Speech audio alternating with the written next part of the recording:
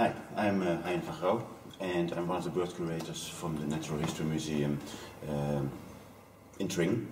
Tring is the location outside London where the bird collection is kept. And the bird collection is kept, the scientific bird collection, in all those cabinets over here. The cabinets here next to me are the cabinets with the domesticated pigeons. We'll open them.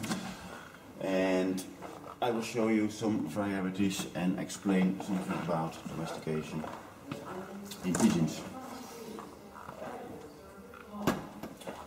This is, for example, a nice example of two very extreme breeds. This is the short-faced tumbler, one of the favorites from Darwin. Because Darwin was somebody who inspired me in the way Darwin was interested in domestication, I am interested in domestication. And of course Darwin had it from the point of view of evolution, how species can change. Of course that's in the back of my mind as well. I'm more interested in evolution to see what kind of genetic traits are possible in certain breeds. This short-faced tumbler, as I said, one of the favorites from Darwin, is completely different from what we know, of how we know the wild ancestor of our domesticated pigeons, the rock dove.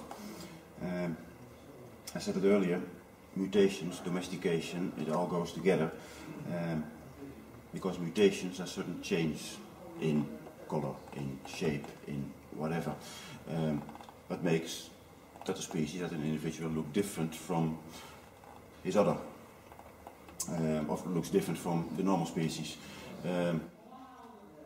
In the wild, of course, there is a selection on mutations. In captivity, domestication, there is a selection done by humans. For example, all pigeons are grey, suddenly there is a white one. People think, that is nice, we keep the white one, we start on breeding. And then you have a whole stock of white ones.